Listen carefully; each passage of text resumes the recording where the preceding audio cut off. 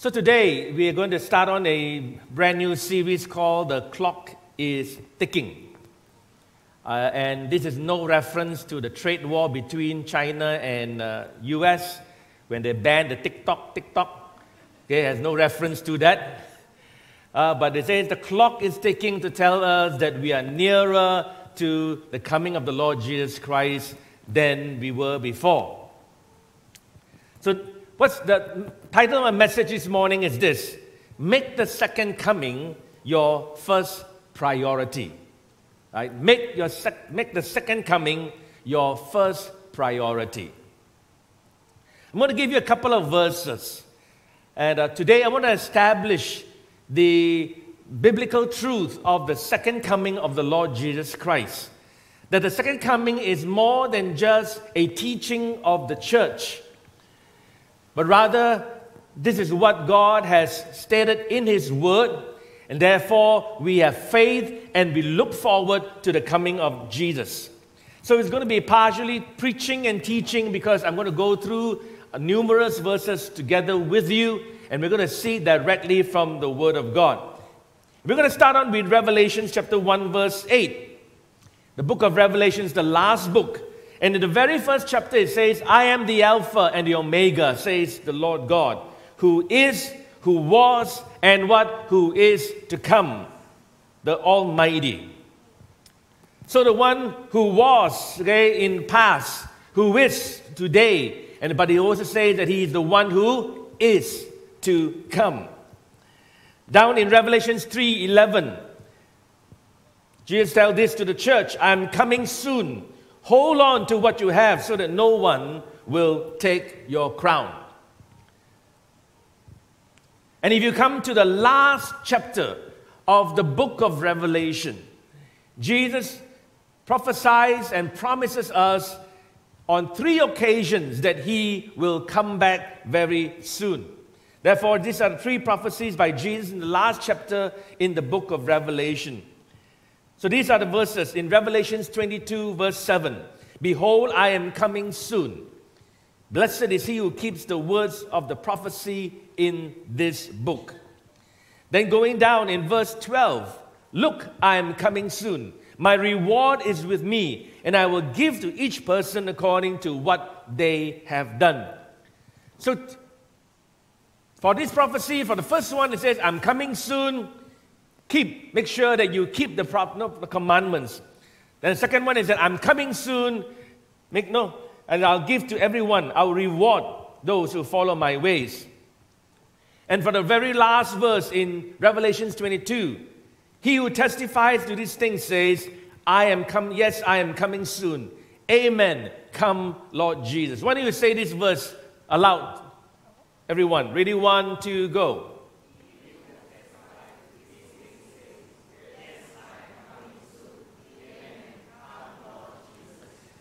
So when Jesus says, I am coming soon, this is when the believers respond, Amen, come Lord Jesus, which the early church would use the word called Maranatha. Okay, when God says, I am coming soon, we should respond, Amen, come Lord Jesus, Maranatha. Now, the coming of the Lord Jesus Christ is very closely parallel to the wedding stages of in the Jewish culture. So what they do in a wedding in the Jewish culture, tells us of how Jesus is going to come. He as the bridegroom coming for the church as the bride. Now there are 4 stages. The first stage is the betrothal. The betrothal, in other words, there's we would call it the engagement. You would make an agreement that you're for one another, and you're going to plan later down a date for the wedding day.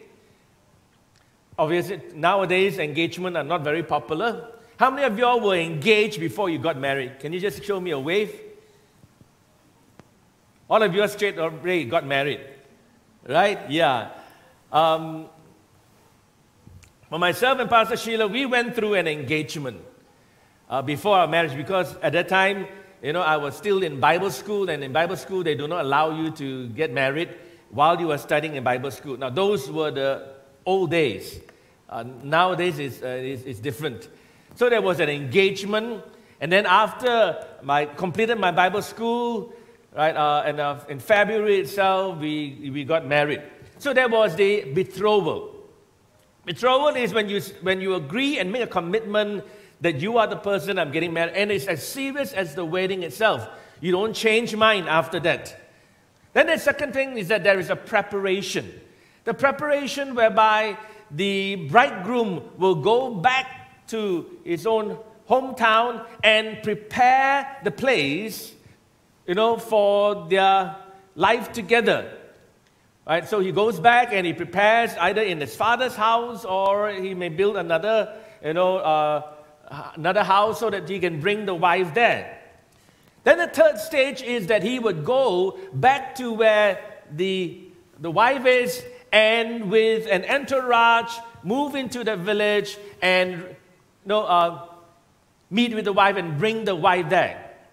And lastly, when they reach back to the groom's village, they will have the wedding ceremony and the celebration.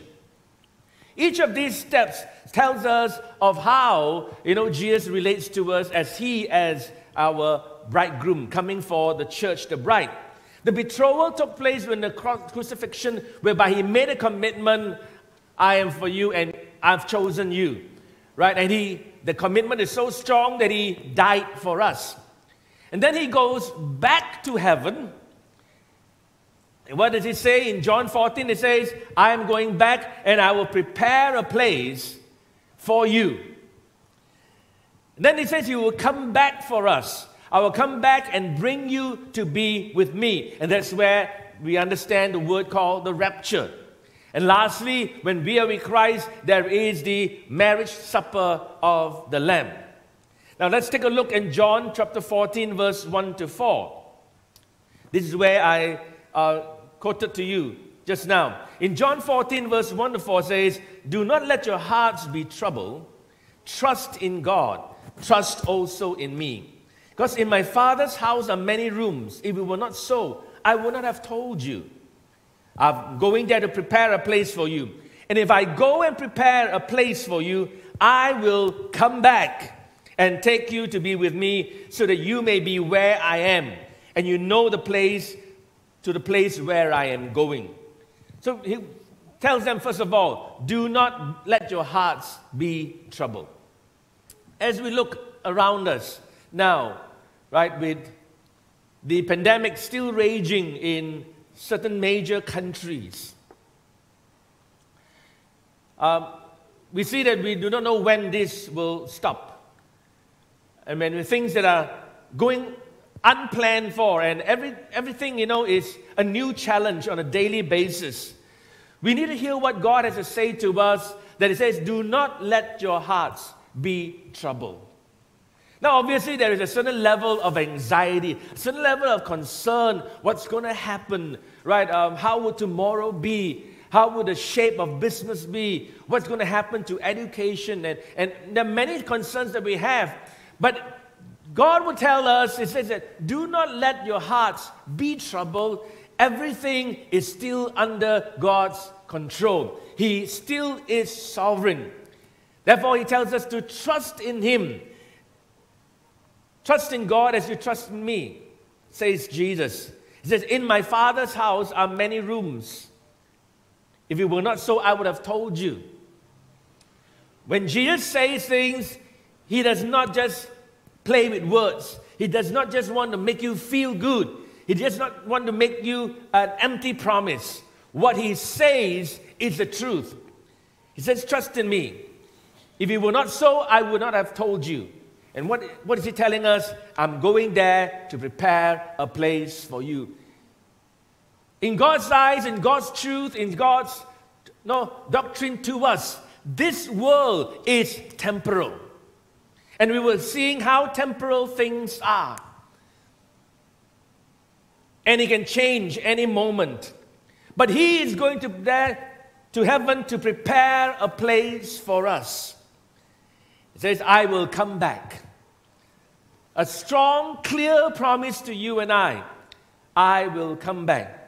Now you remember the Terminator, series of movies when Arnold would say, "I'll be back." And you can expect there's a sequel to that movie. And here Jesus says that I'll be back. I will come back for you. Now, how is it all going to unfold for you and I? And we're going to look in the passage of Scripture in 1 Thessalonians chapter 4, verse 13 to 18 very closely. And we're going to move step by step and see how he's going to come back for you and I. Now, the backdrop of Thessalonians is this. The belief of the second coming is so strong, so imminent, that the believers then expected Christ to come in their lifetime. And so as they would continue lives, some of them died in the process, some of them have through age, some of them through persecution, and there was a unsettling inside the hearts. It says, we are waiting for Christ to come, and now some of our family members, some of our believers have died. What's going to happen to them? Right? And are they going to miss out on the coming of Jesus? And so Paul begins to write this letter to the Thessalonian Christians and begin to explain to them very, very clearly what's going to happen. So in chapter 4, verse 13 to 18, it says, "Brothers, we do not want you to be ignorant about those who fall asleep." Ignorance means those who do not have the knowledge of what is really going to happen. God does not want us to be ignorant, but to know the truth. Now, those who fall asleep are those, that means, who have died. That's the terminology when the New Testament refers to death. It is a falling asleep. That means it is going to be temporal. The person is going to wake up, but it's going to be waking up in a different realm with a different resurrected body. But it says that it's just falling asleep. And then the next phrase, that's the next slide, just move on to the next slide. Or to grieve like the rest of men who have no hope. God doesn't want us to grieve like normal people who have no hope. Because we do have a hope. Paul says, though a person dies in this life, we have a hope that is beyond this life. And therefore, though we shed tears, though we feel a deep loss of someone who is a family member, someone who we have grown up with and we respect, and a person is no longer there, we do feel, sad and sorrowful. But yet, our hearts have hope. And we do not grieve like those who do not have hope. So what is this hope? In fact, it is described to us that this hope is called the blessed hope. Not just only the resurrection, but it is the hope that Christ is coming back and to bring us to be with Him. Now, as scary as the coronavirus is, we know that even those who are believers who have succumbed to this virus, they have right now gone to be with the Lord. And their hope is secure. It is not the end of their lives or the end, and that there is a continuation of their life after this earth. So the next verse, it tells us this. Why do we have this confidence that He's coming back? And you can see clearly how Scripture ties on to one another. Here's what Paul writes. We believe that Jesus died and rose again, so that we believe that God will bring with Jesus those who have fallen asleep in Him. The death of Jesus and the resurrection of Jesus is tied in with the coming of our Lord Jesus Christ. In fact, His whole life is very coherent. Jesus was born through a sinless birth. He was born through a virgin, and He lived His life sinless. And therefore, when He died, He could die for all humanity. If Jesus' birth was through a normal birth, He would have been born with sin. But He was born without sin. And therefore, when He died, His blood can cleanse all the sins of the whole of humanity. When after He died, He conquered death. He resurrected. which is a promise given to you and I, that we will also rise up from the grave.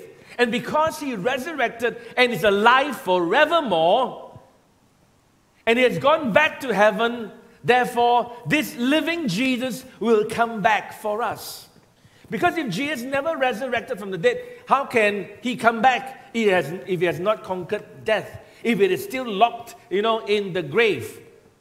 But because He's resurrected, He is living, He can come back.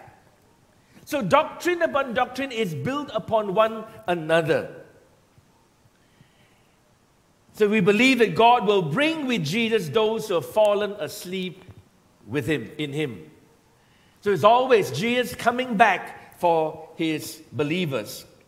Therefore, in the last verse, in the last part, according to the Lord's word, we tell you that we who are still alive, we who are left to the coming of the Lord, will certainly not precede those who have fallen asleep. Now, who were the ones who were worried about those who have passed away? It was those who are living. Okay? Those who are living, they're worried, what happens to grandmom who has passed away, and Jesus has not come yet. What has happened to uncle who has passed away? So they were concerned about their dead family members, or dead brothers and sisters. But Paul says, hey, you don't have to worry. When Jesus Christ comes, in fact, they are the ones that will go before you. Right? They will not be missed out. They will be in the top list of people who will rise up to, first of all, meet the Lord in the air. And that's the hope that you and I have for all our loved ones who have gone ahead of us, right, and who have passed on from this life. We know that when Christ comes, they are the ones that will be resurrected up and meet Him in the air. Now we go on to the following verses. For the Lord Himself will come down from heaven. Where will He come down? He will come down from heaven. It tells us He will not come from the Philippines. You know why I say Philippines? Because there's one guy there who claims himself to be Jesus Christ incarnate. And he has got a huge following. He's not going to come from the Philippines. Do you know there's another false Christ who comes from South Korea? He's not going to come from South Korea. In fact, there is another one so-called claimed to be Jesus Christ who comes from Japan. And there's another individual who claims to be Christ who comes from the land in Iceland. He's not going to come from these places. He has gone back to the Father in heaven. And where will He come from? He will come from heaven to earth. When Jesus ascended up to God, He was lifted out in a crowd. The disciples' heads were, looking up in the sky. And the angel says, why are you looking up in the sky? Do you not know that this same Jesus who ascended right before your eyes is going to come back down in a cloud?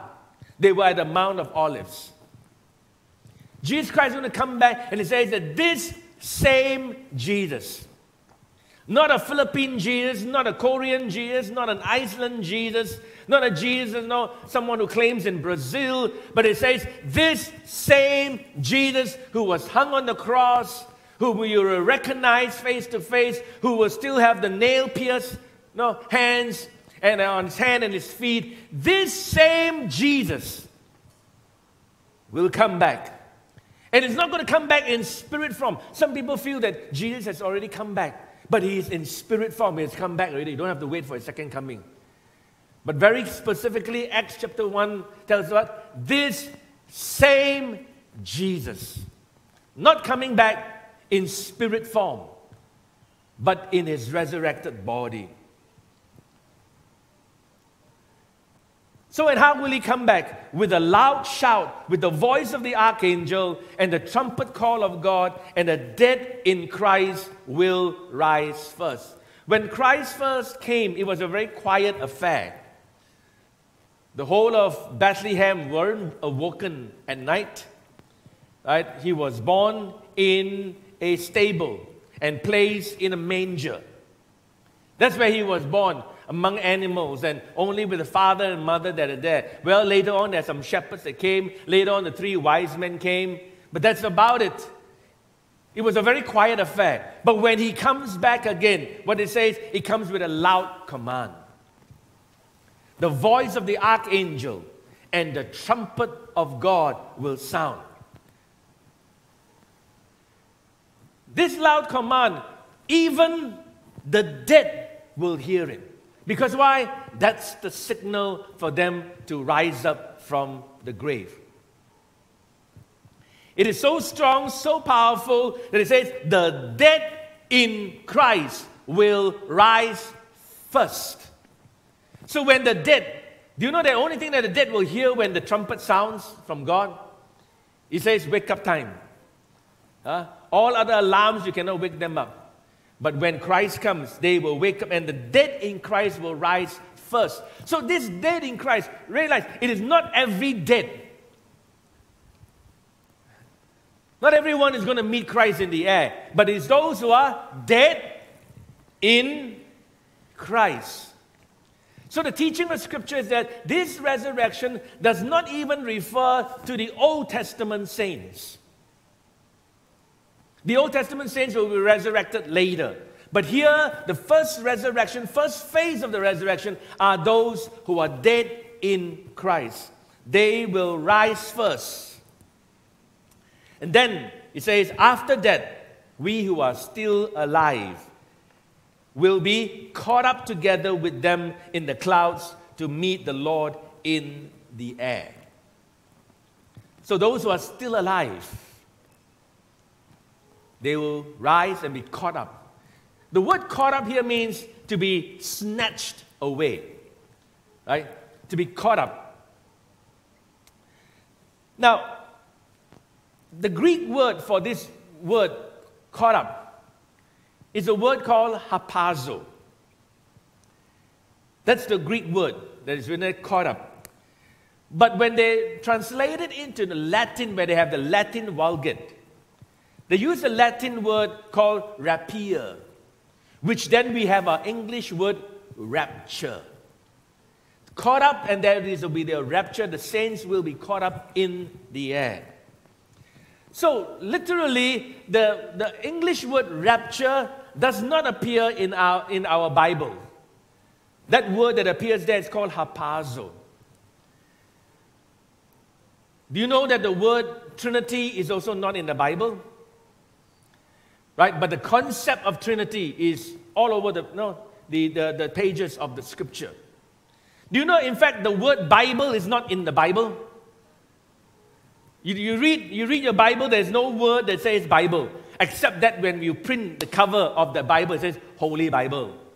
But you read the Holy Scriptures from Genesis to Revelation, there is no word called Bible. But it doesn't mean that it is not existent, right? Or it's not important. So the word rapture has its meaning there coming from harpazo. And that is this, we who are still alive will be caught up. That's why we have a teaching called the rapture.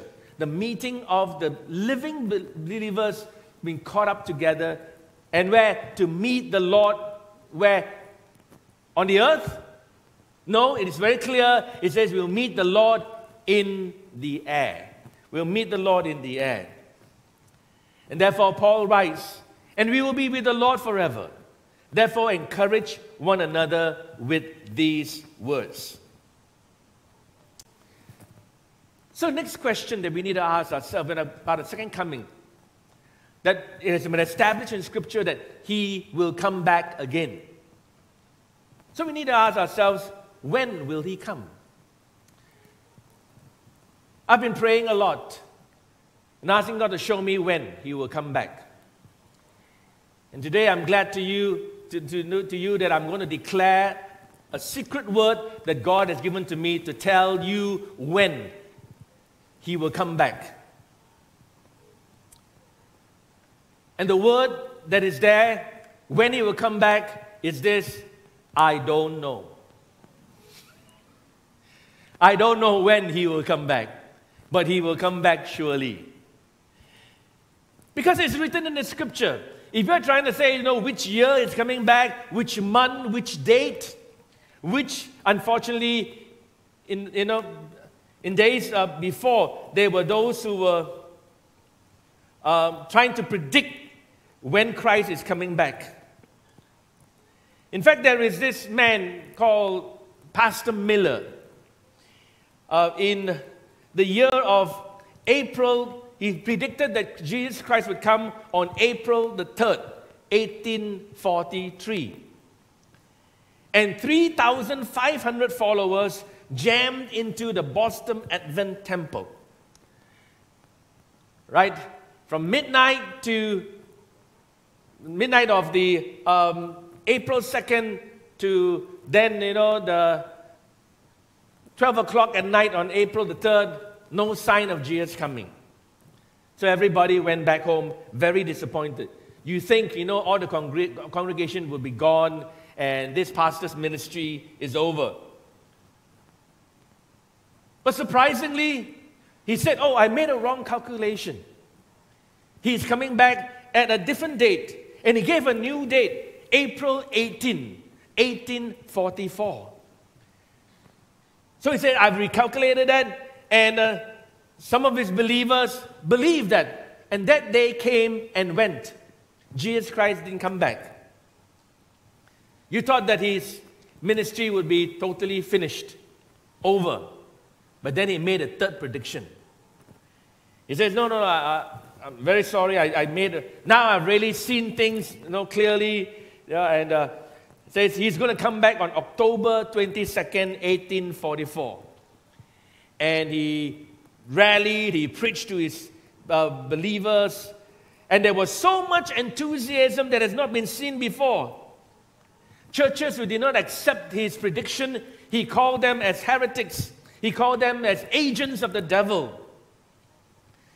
And in fact, there were some other pastors who were deceived by this guy called Pastor Miller. And his congregation now left the fields unharvested. They left their shops closed. People quit their jobs. Some people quickly, gave away their furniture, gave away their belongings because we don't need it anymore. We won't be here on earth. And even the press began to print the headlines. He says, prepare to meet your God. What day is today right now? What day is today right now? August the 9th, 2020. And you know that Jesus Christ did not come, right? But there are individuals who would try to predict and tell you that they know exactly when Christ is going to come. Don't believe them. Because in Matthew 24, verse 36 to 41 says, no one knows that day or hour, not even the angels in heaven, nor the Son, but only the Father. That was at a time when Jesus spoke these words. But obviously now that Jesus is, with the Father, he would know what time he's coming back. But at the time when he made a statement, he says, not even me. Jesus says, would know when is the time of my coming. In 1 Thessalonians chapter 5, verse 1 to 3 says, now, brothers, about the times and days, we do not need to write to you to know very well that the day of the Lord will come like a thief in the night. At a time, now the thief in the night gives us an idea that there's going to come a time whereby you won't expect him. The thief, do you know the thief never send you an SMS or WhatsApp says, tonight we are coming? They won't tell you. They will come at a time whereby you are least unsuspecting. Or they will watch you know that you are going on a holiday, your vehicles are all there, and there's some newspapers lying in front of the gate, 2-3 days, no one has picked it up. Or, the rubbish bin, the guys who have collected the rubbish, put it in front there, and 2-3 days it's left there, they know that the house is empty. And therefore, they would strike at that time. So it gives us an idea that we will not be prepared unless we are very watchful.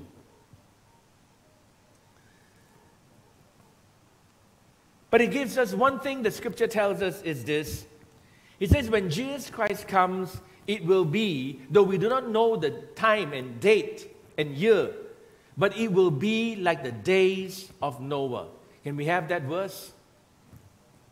I think it's the next one. Yeah. It says, as it was in the days of Noah, so it will be at the coming of the Son of Man. For in the days before the flood, people were eating and drinking, marrying and giving in marriage, up to the day Noah entered the ark. And they knew nothing about what would happen until the flood came and took them away.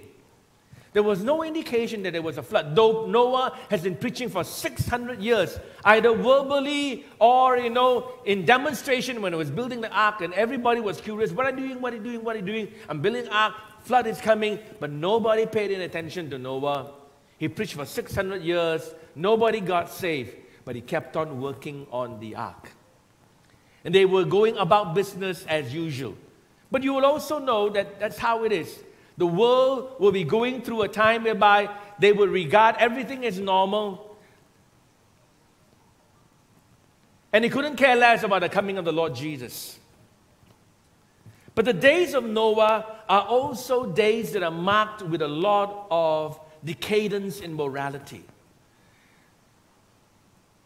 Because God was going to destroy the earth. Why? It tells us in Genesis 6:5 and 11 and 12. The Lord saw how great man's wickedness on the earth had become, that every inclination of the thoughts of his heart was only evil all the time.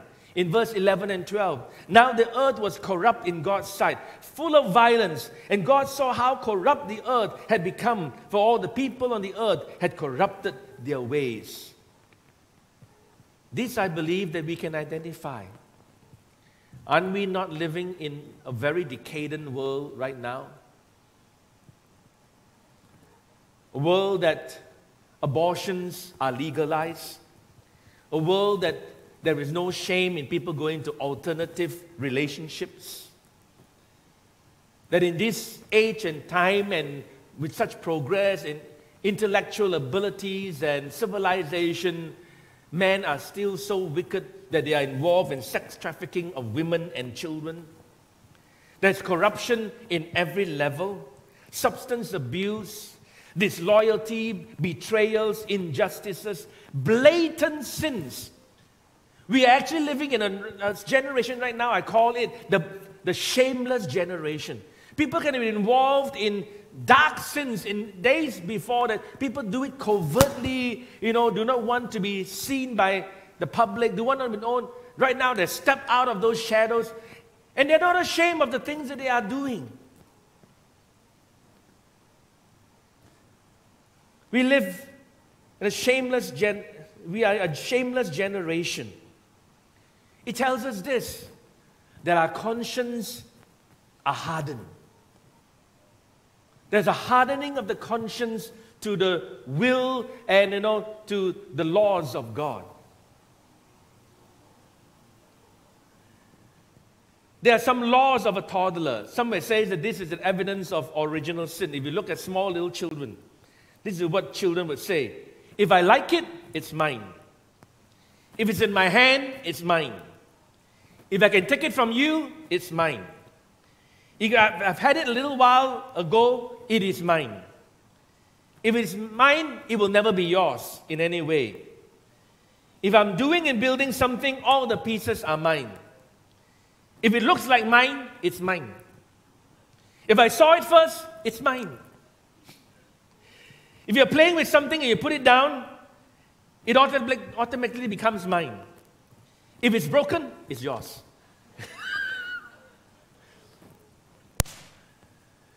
Someone posted this on his Facebook. He says that this happened to him this morning.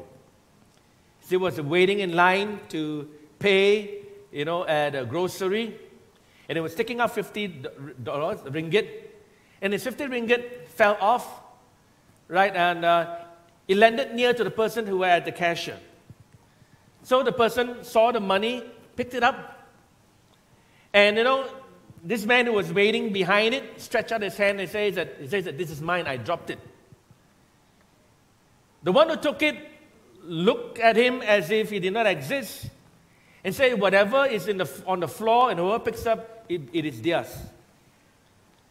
So he was shocked by his response.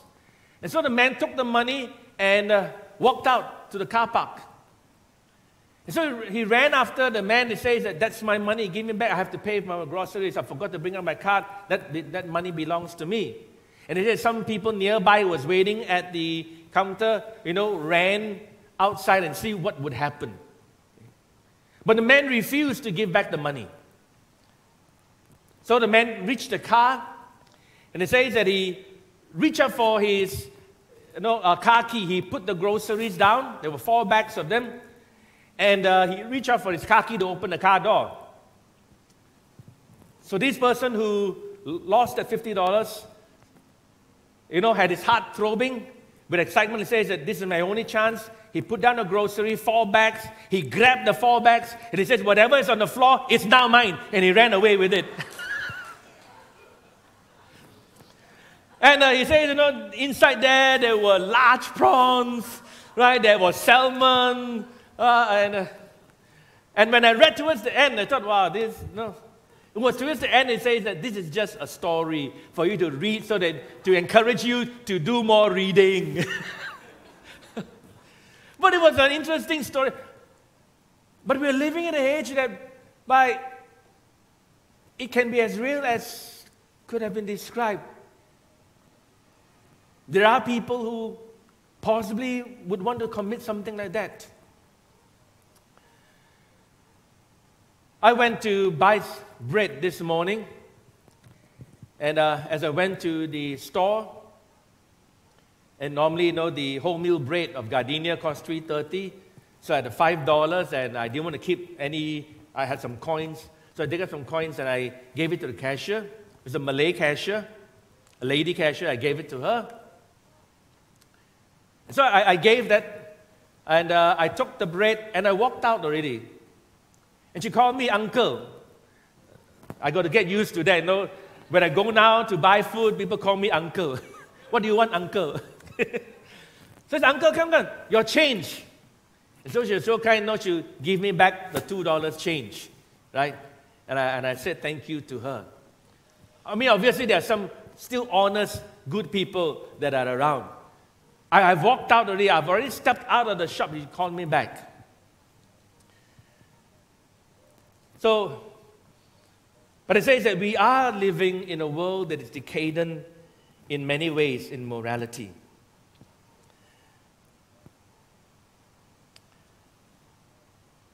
When Christ comes, what is he going to do?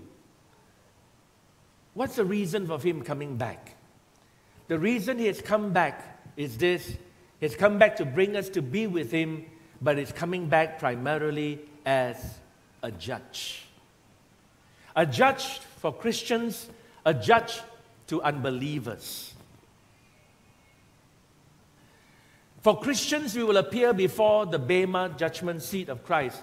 Do you know that Christians will be judged according to our works? It's true.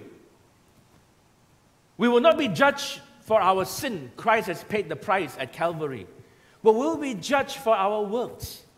And therefore, it is not just, a casual statement when we often tell someone, oh, you're working in a church, you're working as a volunteer, you're giving so much sacrifices, know this, that your reward in heaven, and sometimes we just laugh it off. But that's the truth. Where do we get the idea? It is from Scripture. It's from Scripture in 2 Corinthians chapter 5, verse 10. For we must all appear before the judgment seat of Christ, that each one may receive what is due him for the things done in the body, whether good or bad. We will appear before. But it is for judgment, for rewards. So what are we investing in? I know that, interest rate has dropped down to an all-time low.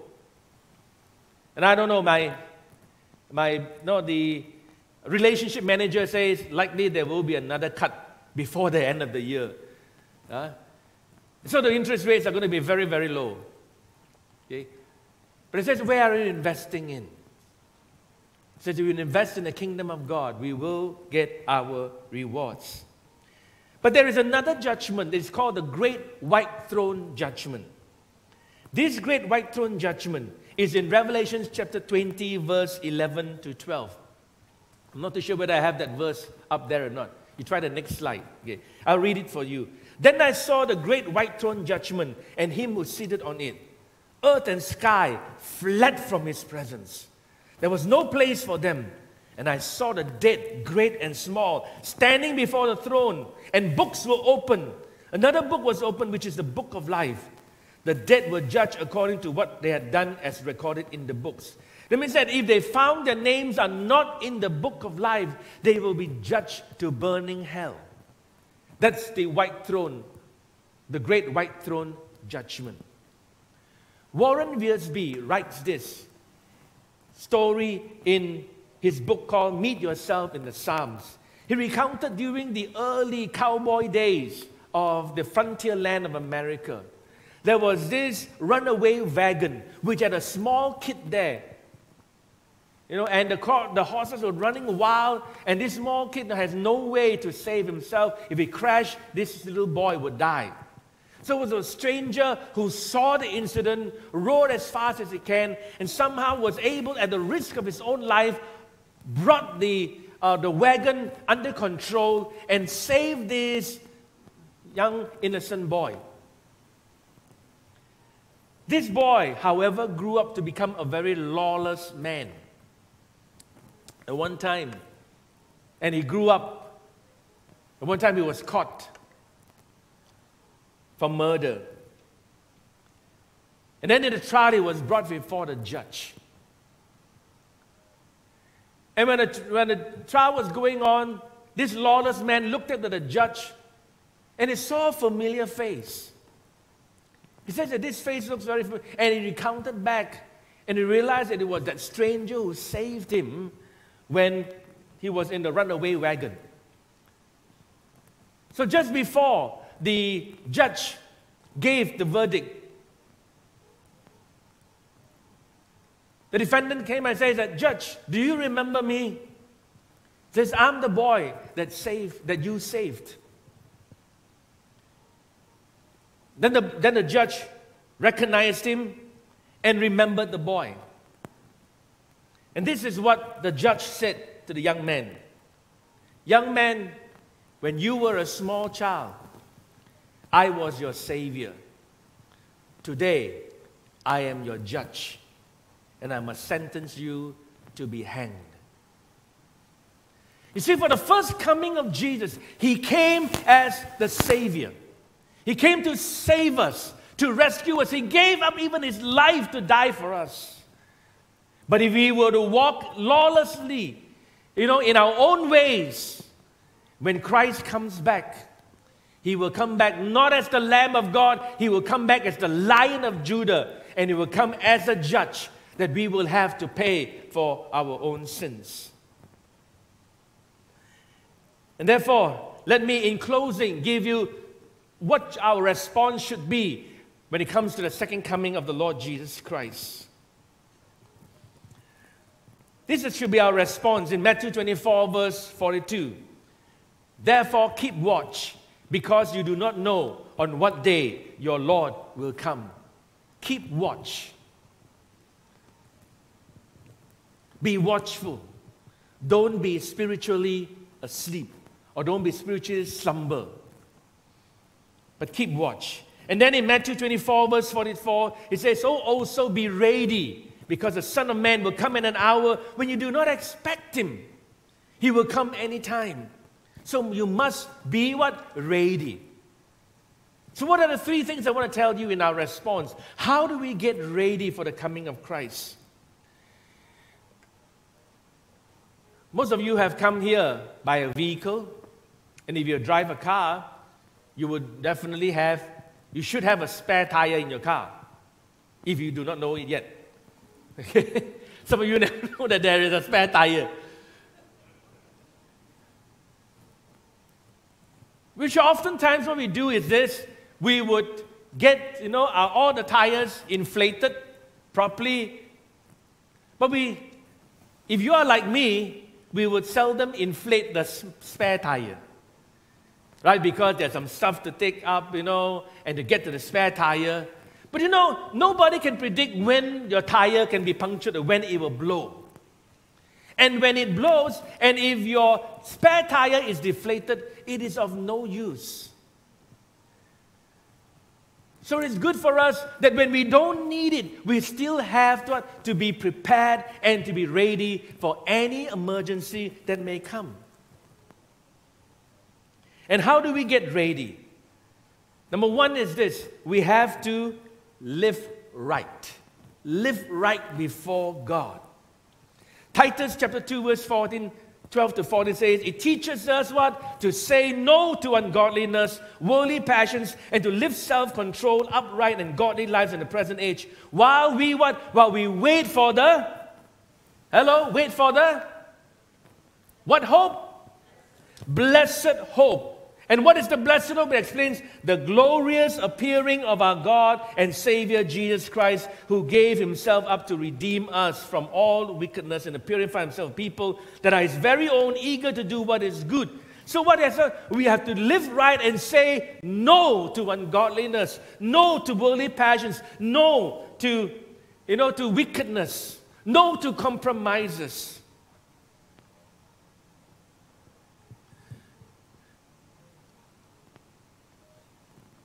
What is the price of your salvation? Obviously, it's been going around, it says that how is it that the MPs over in Sabah jumped to a different group and they have been offered, 20, 30 million. So it's going around in social media. Sometimes people say that everyone has a price. If you push the price high enough, they will do anything for you. I pray that there will be no price for your faith. Because even though we would gain the whole world and lose our own soul, what good is that for us? There is no price. Never succumb to any compromise for you to dilute your faith, for you to walk away from God, and for us to walk into sin, the temptation, the lure, the temporary pleasures. All these are the wicked schemes of the devil that we must be strong. And what? We must say no to godliness. It is not wait, it is not let me see.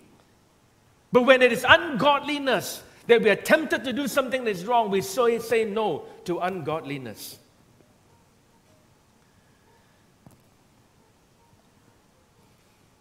See, there was a man who read a python and he put it in a glass box and with a lot of sawdust at the bottom. So one day he says that I'm going to give a treat to my python, and he bought a white mice. No, white mice are quite cute looking, not the black ones. The white mice, and he threw the white mice inside that container that has the python. By that time, the python was asleep. And so the white mice thought to himself, how can I get out of this problem? I'm going to be sure a target for the python. So he had an idea. He saw all the sawdust that is there, and with his two hind legs, he began to sweep the sawdust and to cover the python. The python didn't move at all. And it was managed, scrape. The entire python was covered with sawdust. And the mouse felt he was a bit relieved. He says, now, as long as I don't see the python, it's all covered, I am safe. Then the python woke up and shook itself out of the sawdust, saw the white, cute little mouse, and it says, I'm hungry, lunchtime, and it ate up the mouse. The moral of the story is this: we can't hide the python of sin in our lives. We can't hide no sawdust to cover it, and that we will look nice on the outside, thinking that we have everything under control, that we will be able to control this raging sin that is inside of us. As long as we don't see it, other people don't see it, it is going to be okay. No. But when the sin rises up, it's going to hurt our lives very, very badly. So never Never compromise with sin in your life. Live right. Second thing is this: we have to serve now. Serve now. In Matthew chapter 24, verse 45 to 51, that tells us that we do not know when the time of Jesus is going to come. He comes out with this parable. Who then is the faithful and wise servant whom the master has put in charge of the servants in his household to give them their food at the proper time? It will be good for that servant whose master finds himself doing when he returns. I tell you, he will put him in charge of all his possessions. This refers to the second coming. Christ has given us a duty for us to be faithful. He's a faithful servant of God. Be faithful to do what we have called. Because following those verses are an unfaithful servant. But he says, suppose that servant is wicked. The next flight. Says to the master, my master is staying away a long time. He begins to beat his fellow servants and to eat and drink with the drunkards. The master of that servant will come on a day when he does not expect him, and an hour he is not aware of. He will cut him to pieces and assign him a place with the hypocrites where there will be weeping and gnashing of teeth. One who will not walk right with God, thinking that he's far away, he's not going to come back, and I'm in charge, I can do anything that I want to do with my life. And the master comes back suddenly. It's important for us to serve now. Let me ask you, if you know that Jesus Christ would come back 30 days from now, what would you do with your life? Wouldn't you be getting ready? Wouldn't you be saying, I want to live right, and says, I want to get rid of all of my sins, and not dabble in it any longer. I want to live right with God. I want to serve Him, and for the next 30 days, all that I can ever do, I will do it for the Lord. If you know that you have the 30 days, Christ will come. Though we do not know the time when Christ comes, we've got to live in the shadows of He can come anytime. Let us be ready now.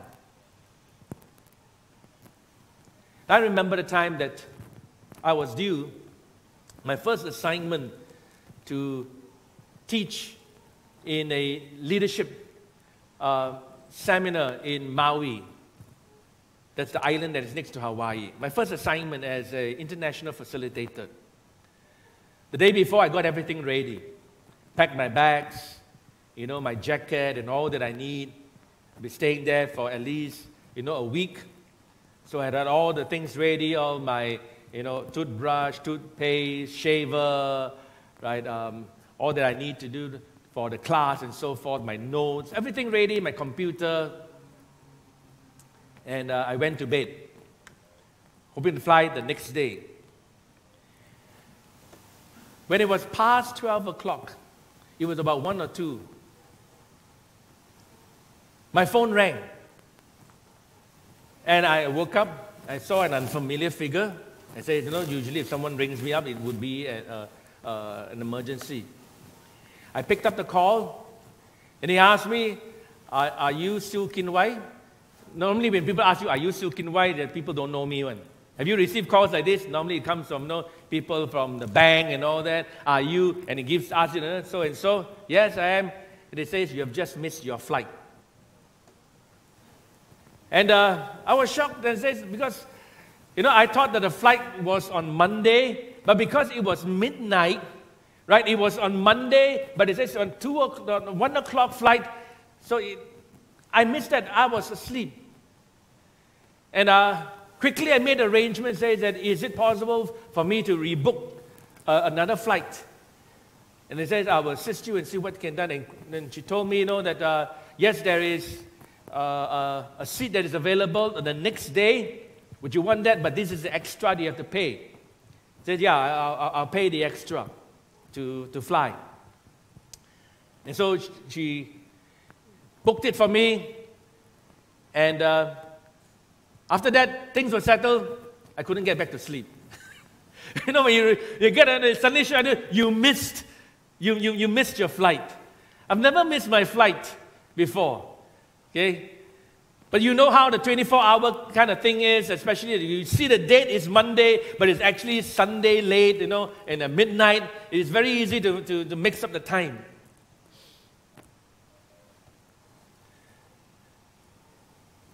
Now, if you miss the time of our coming, you won't be able to book another time. You know that? If Christ comes and we are totally unprepared, unaware, and we are not ready, we cannot say, can I rebook? Can you give me another date when you come back and I will go back? There's no way that we can rebook the coming of the Lord Jesus Christ. The third thing, which I'll close here right now, is this: we have to be eager for His coming. This I will tell you that, though even as I preach to you right now, the eagerness for the coming of Christ is something that I would have to work on. I believe in the second coming. But let me be honest with you.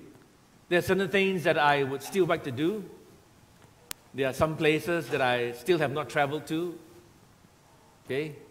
But I see the things around, and yes, Christ is coming. But I also internally hope that wait a little bit longer. Let things settle. Let the new normal come back to the old normal. Let this business the life continue on. And there are some things that I want to do this, some things I want to do that. Wishfully, inside of me, it says, wait a little while longer, right? Don't come back so fast. You come back, Lord, okay? But I'm not so eager to immediately say, come back today, right now, and I'm all ready, I'm all smiling, and I don't know about you. Probably some of you are ready.